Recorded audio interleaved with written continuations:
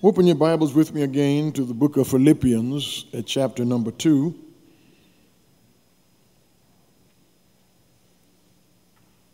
I want to commence reading at verse number 12 through verse 18.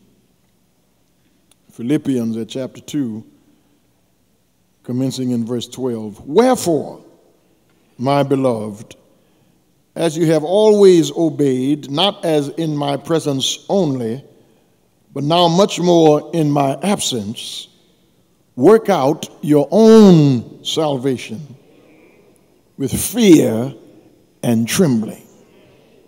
For it is God which worketh in you, both to will and to do of his good pleasure. Do all things without murmurings and disputings, that ye may be blameless and harmless, the sons of God, without rebuke, in the midst of a crooked and perverse nation, among whom ye shine as lights in the world, holding forth the word of life, that I may rejoice in the day of Christ, that I have not run in vain, neither labored in vain. Yea, and if I be offered upon the sacrifice and service of your faith, I joy and rejoice with you all. Verse 18 reads, for the same cause also do ye joy and rejoice with me. Thank you. You may be seated. The grass withers and the flower fades, but the word of our God shall stand forever. I want to talk this morning about the work, the walk, and the witness of the Christian life. The work, the walk, and the witness of the Christian life. Everyone in here this morning has to meet certain expectations as we go through life. Our parents had certain expectations of us, and we as children have certain expectations of our parents. Spouses have certain expectations. Husbands expect certain things from their wives. Wives, of course, expect certain things, all things, everything, every day, every minute, every hour, sometimes impossible things from their husbands. Employers expect their employees to come to work on time. Employees expect to get paid for their work. Members have expectations of their pastor, and pastors have expectations of their members. However, when you get right down to it, the expectations we hold over one another are really nothing more than holding people to a particular standard. Insomuch as that holds true for us, for one another, did you not know that God has standards that he expects of his people? Philippians is written to a good church. It's a happy church. It's a giving church. As a matter of fact, Paul is writing in one way to commend them for their gift that they are sending to him by Epaphroditus. Paul is in prison, and this church was founded and pastored by Paul some 10 years ago, and now their pastor founder is in prison, and they send Epaphroditus to check on Paul and to report to Paul how they're getting along. But there's also something going on in that church that Paul needs to address. There's some murmurings. There's some disputing going on.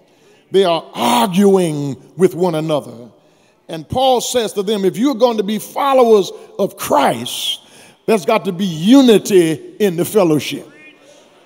There cannot be disunity in the church and then show a united front to the world. Verses 1 through verse 4 is a plea for humility.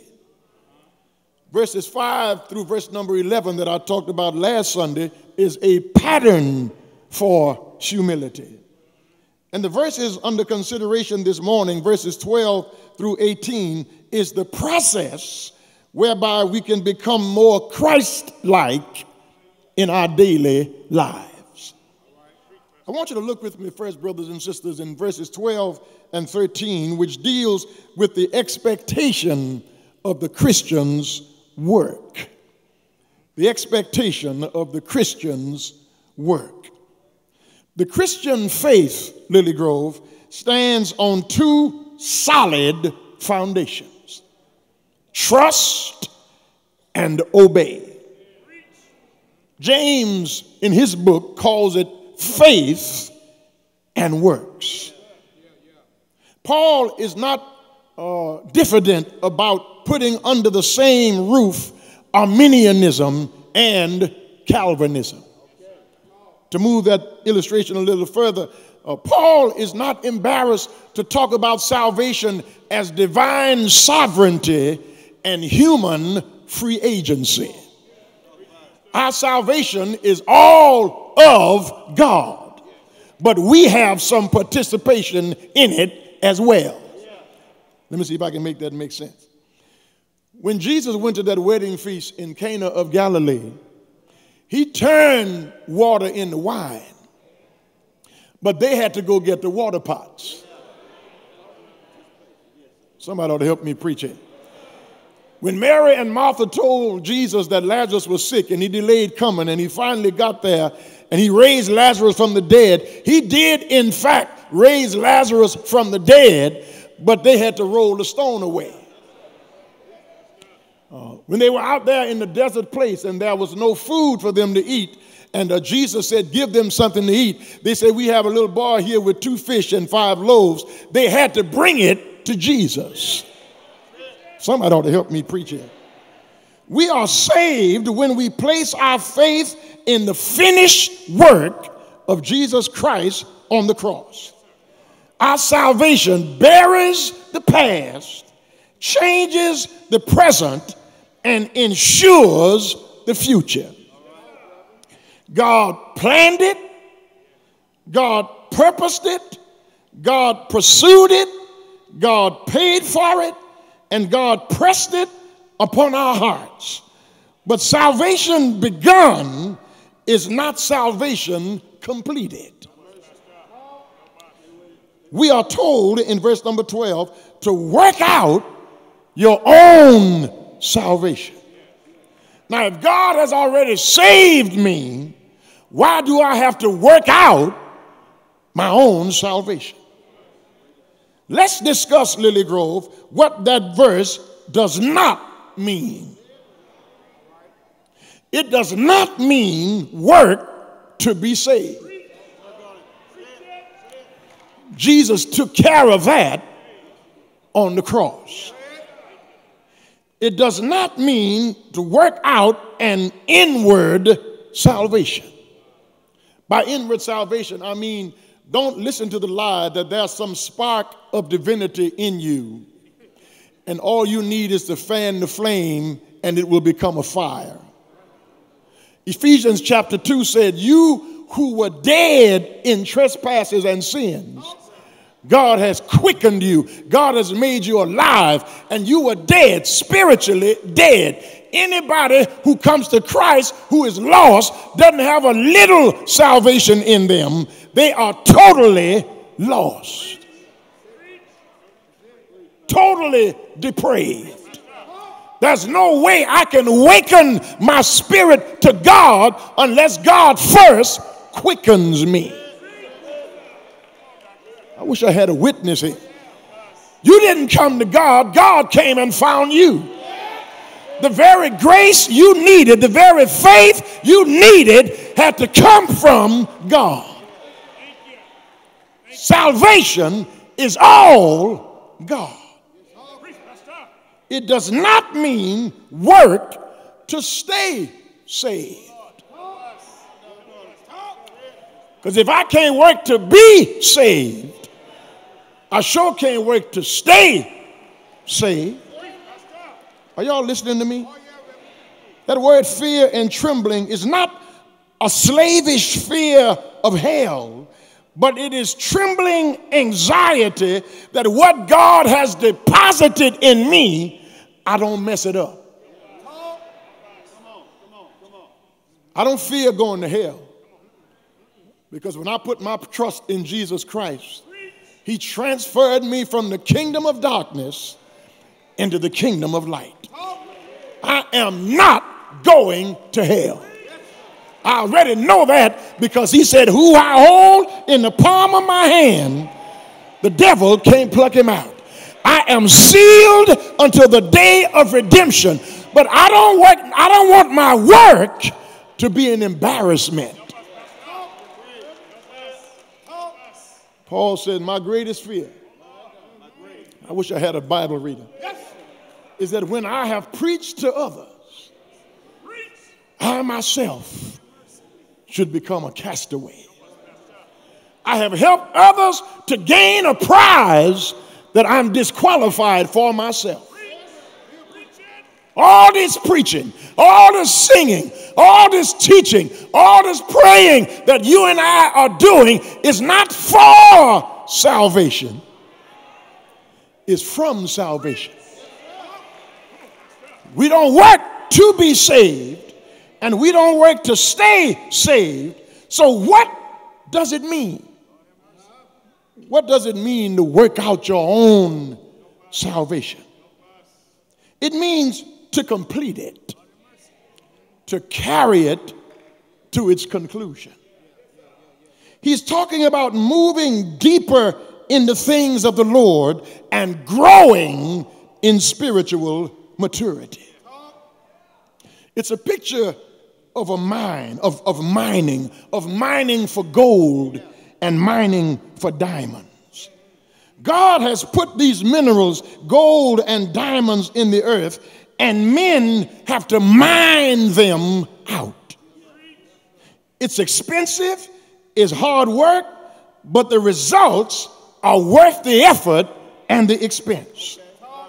When you are saved, God put all of him within you. Day by day, you are to work to see that your salvation is mined to its fullest. There's some gold in you that the Holy Spirit wants to get out.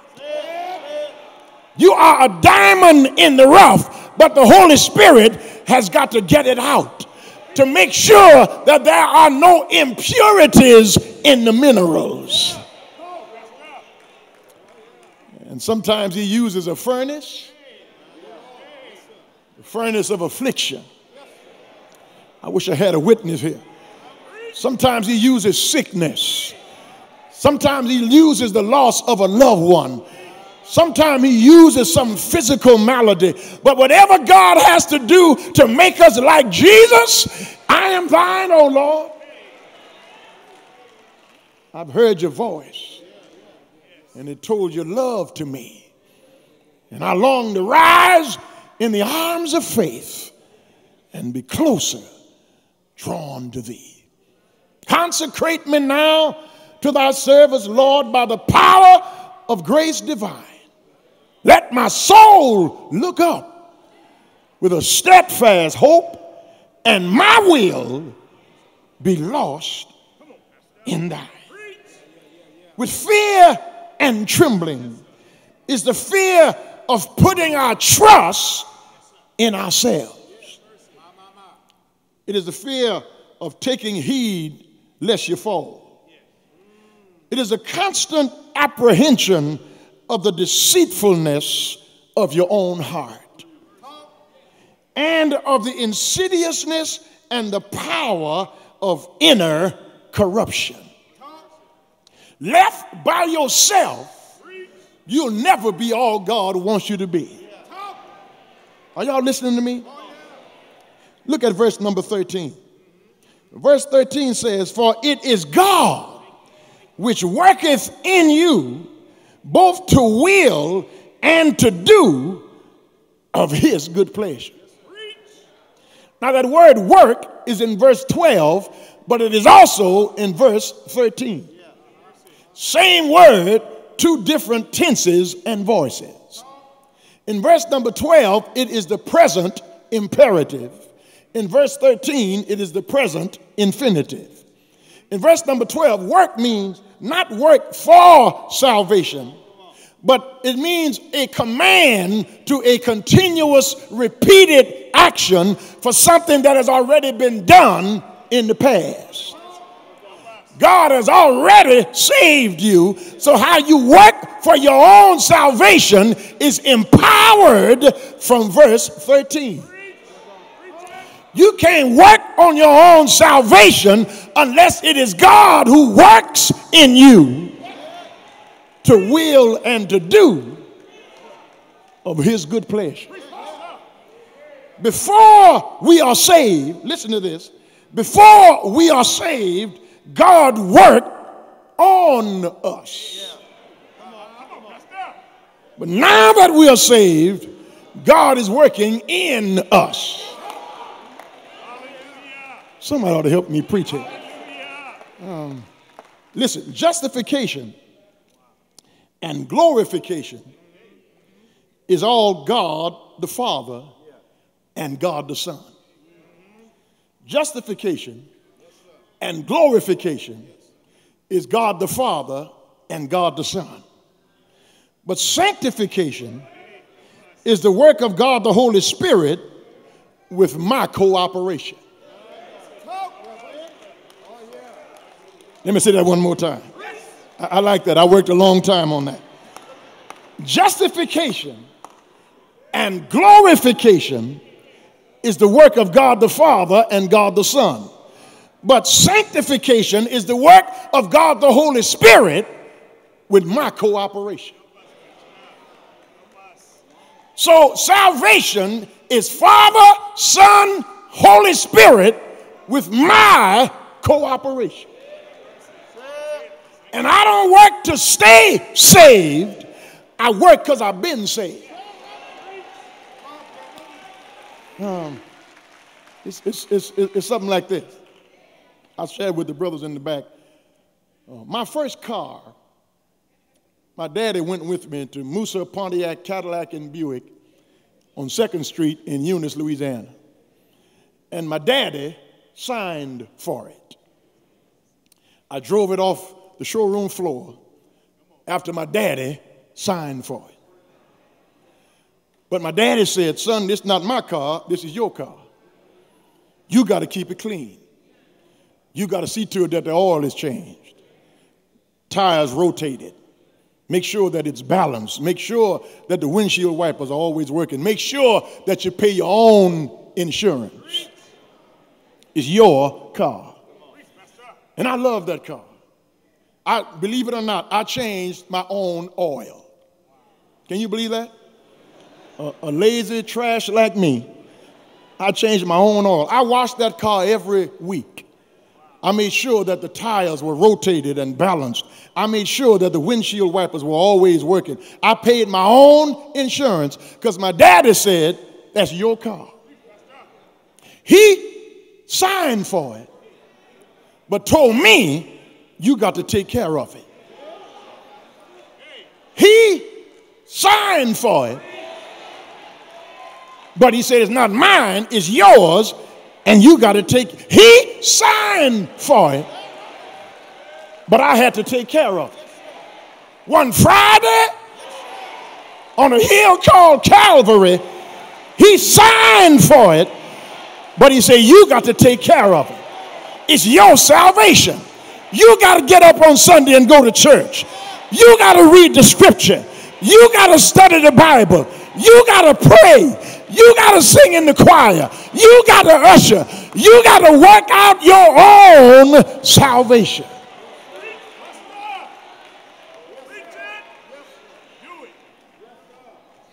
Nobody ought to be more interested in your salvation than you. I wish I had somebody to help me here. Nobody should have to beg you to do God's work. Nobody should have to assign you to do something for the Lord. You ought to do it just because God saved you. He didn't have to save you, and he didn't save you to sit on a pew. I must work the works of him that sent me. I wish I had a Bible reader. While it is day, for the night is coming when no man can work. Work out your own salvation. Do something at church besides say amen. Besides shout and scream.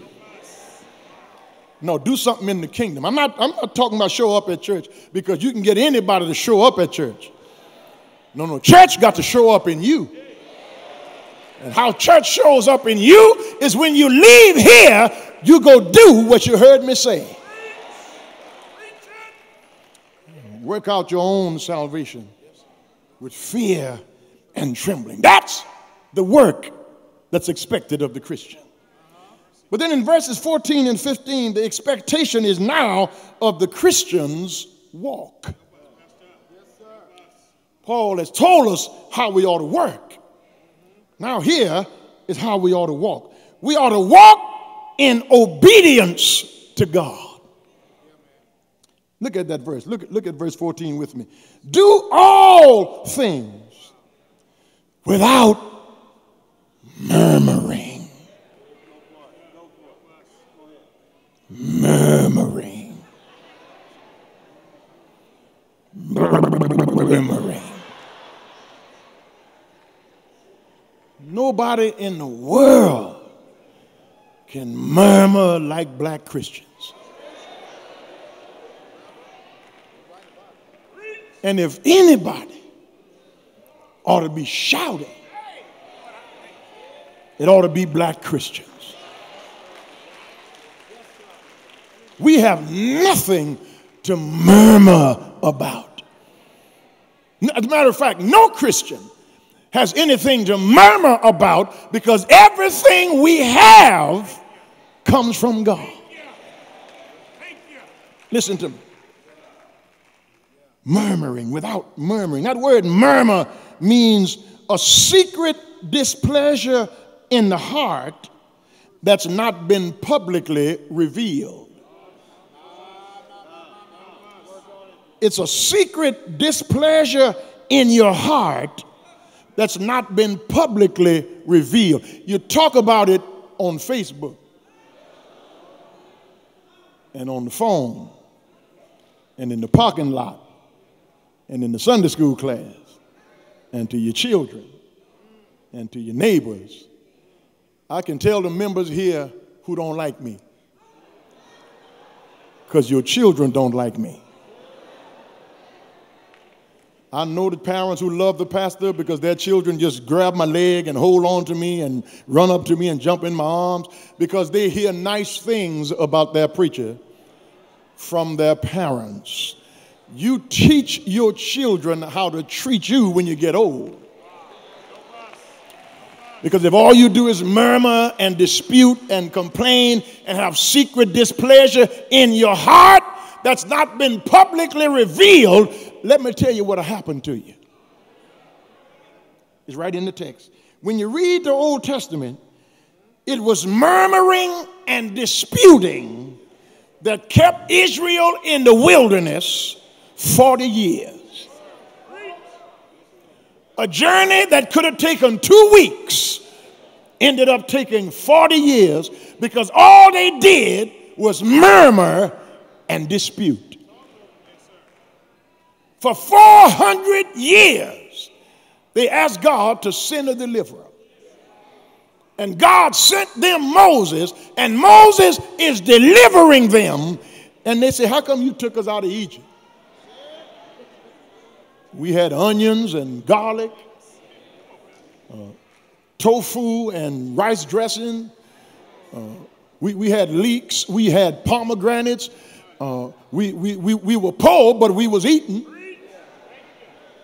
Now they cried, God send us a deliverer, and all they did was complain. And one day they were complaining so much that God let snakes bite them. And many of them died. A whole generation died in the wilderness because they murmured and complained. And maybe the reason you are going around in circles is because you are murmuring and complaining. We ought to walk in obedience to God. Then in the second place, we ought to walk in opposition to the world. We are called to be blameless. That word blameless does not mean you have no blame. It's free from fault, free from defect, and harmless means you are unmixed. You have no pretense. You are not a hypocrite. People should be able to look at your life and mine, and even if they disagree with us, they should not be able to point out any hypocrisy in our lives. They don't agree with our faith. They don't agree with us going to church, but at least they agree that we are consistent in what they don't like about us. Let me see if I can make that make sense. And I say this to the preachers all the time. I say this to the brothers here all the time. The only thing I respect about Donald Trump, the only thing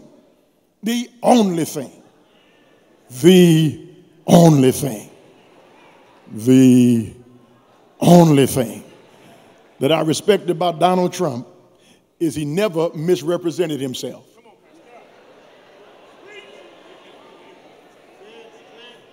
He's been a fool since day one.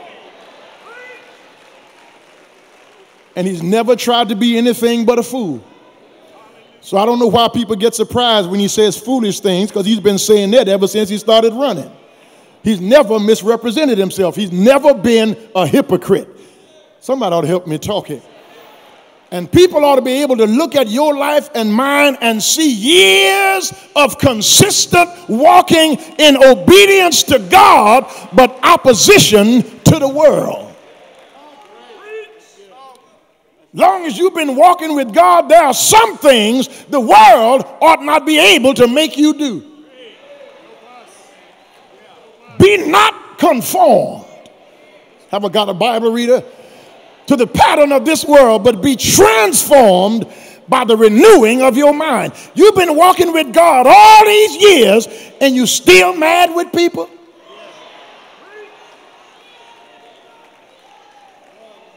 You've been singing in the choir all these years and still ain't speaking to people? You've been coming to church all these years and still walking in disobedience? You have not grown. You have not matured. Sunday school ain't doing you no good. Preaching ain't doing you no good if you're in the same place 10 years later that you were in 10 years ago. Some things ought not matter to you anymore.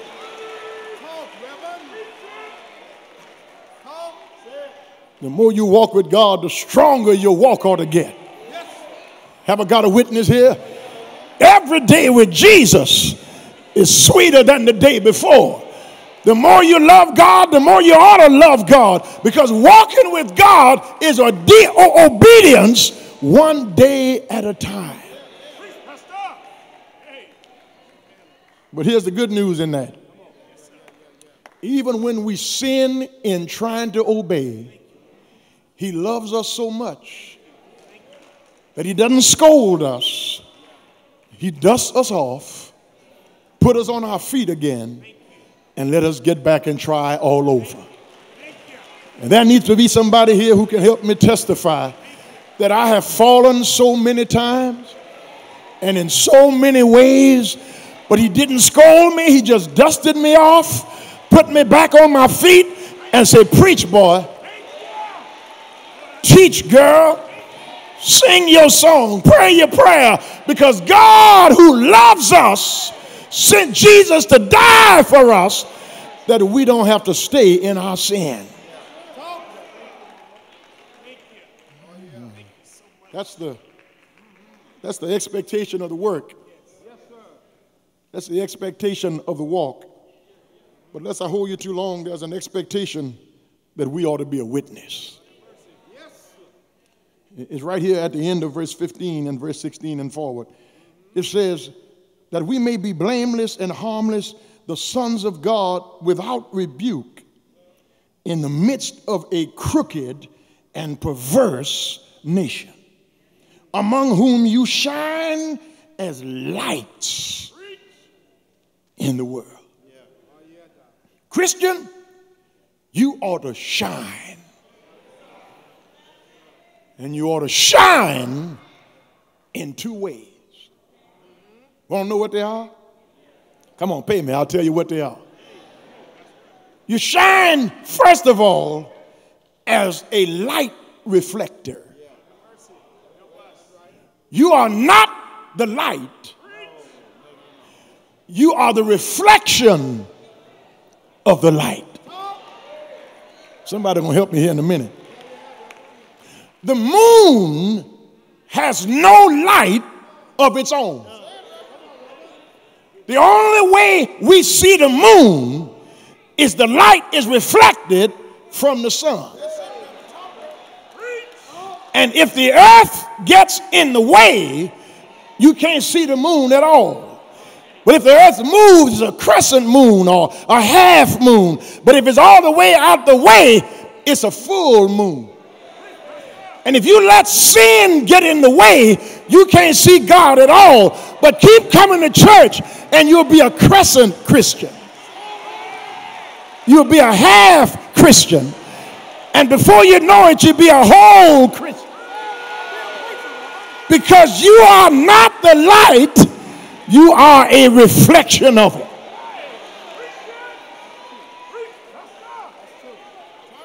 Let your light so shine before men that they may see your good works, but don't give you the glory.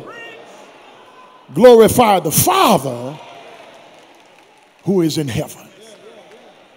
We shine as light reflectors.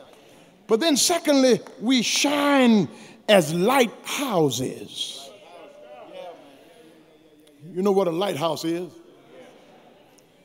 When it's cloudy, when it's foggy, and ships are trying to make it to the harbor, if they could just see that lighthouse, they know that soon they will have safe landing. Some people are stumbling in darkness right here in this neighborhood, right here in this city, right in your own family. So why don't you just be a lighthouse? And when they want to come to a safe harbor, they can come to you because your light is shining and they see Jesus in you.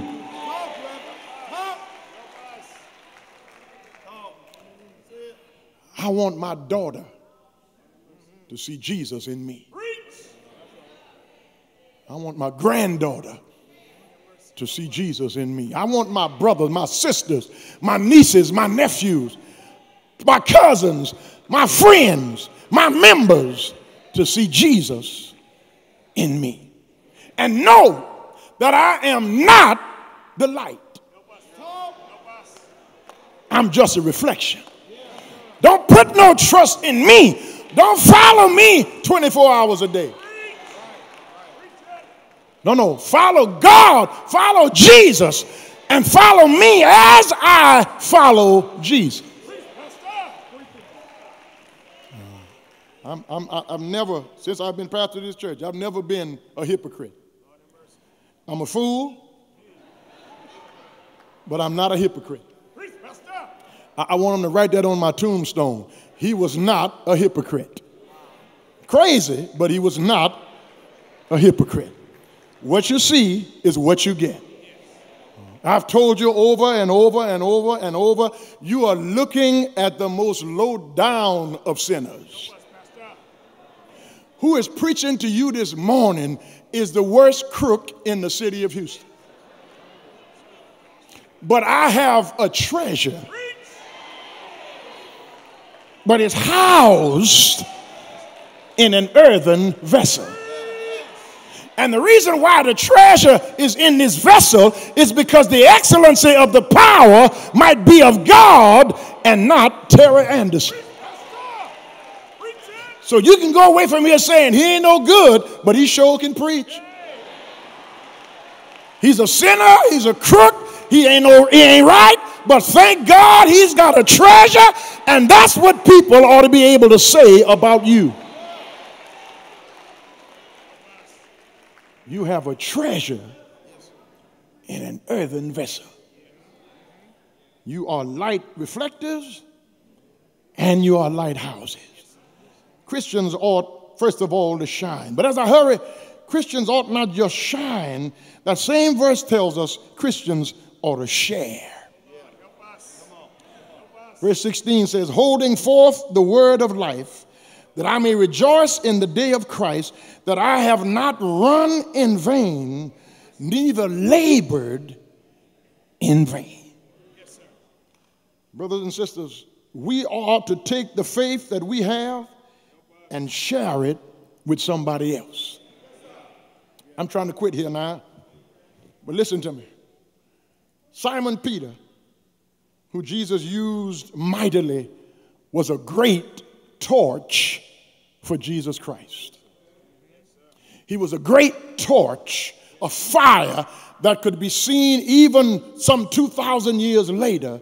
Simon Peter was a torch that was on fire for Jesus Christ. But Simon never would have caught fire if Andrew didn't strike the match. We never would have heard of Simon Peter had it not been for Andrew. Andrew struck the match that started Peter's fire. Dwight L. Moody, one of the greatest preachers who ever lived. Moody Bible Institute in Chicago is a shrine to his ministry. But he never would have been anything without hearing Billy Sunday. A nobody. Nobody would even know him if he walked in the room. But he influenced Dwight L. Moody. You will never know nor hear of John Wilkerson. But my pastor preached the gospel and I got saved. And I am in Lily Grove this morning, a place he never would have dreamed of coming, but I wouldn't be here if it wasn't for him. And your life this morning is where your life is this morning because of some unnamed person in your background. Some great-great-grandfather or grandmother that you never knew who planted the seed of the gospel in your grandmother. And then your grandmother planted that seed in your mother. And your mother planted that seed. Listen, Paul said to Timothy, stir up the gift. I wish I had a witness. Stir up the gift that's in you. I know it's in you because it was in your grandmother. It was in your mother. Somebody planted it in you. And you are in here this morning because somebody planted it in you. And so now, pass it on. Tell your children your story. Tell your grandchildren your story. It hadn't always been the way it is right now. This house you're living in, we didn't always live like this. This car you're riding in, we didn't always live like this. I tell it to my daughter often, that car my daddy signed for, I couldn't park it where I had to back it up because the transmission was gone. I had to park it straight so I didn't have to back up. And then if I left it idling too long, I had to jump in it because it just take off by itself. But I thank God for it. I changed the oil in it. I changed the windshield wiper blades. I rotated the tires. It wasn't worth that much, but it was mine because my daddy signed for it. And I took care of it until I could do better. Are y'all listening to me? My car was raggedy until I could do better. It wasn't much, but I had it. It was mine. And I thank my daddy for providing it for me. And I took care of it like it was something, because listen, you don't appreciate what you don't work for. You have no appreciation for a salvation that you don't put any effort in. That's why you don't shout. That's why you don't praise God. That's why you don't lift your hands in the sanctuary, because your salvation ain't worth much to you. But for those of us who know that if God had not saved us, we'd be somewhere in jail right now. We'd be dead and in our grave if God had not gone to the trouble to look for us. We wouldn't be who or where we are right now. And since God has invested that much in you, work out your own salvation with fear and trembling. For it is God who works in you to will and to do of his good pleasure.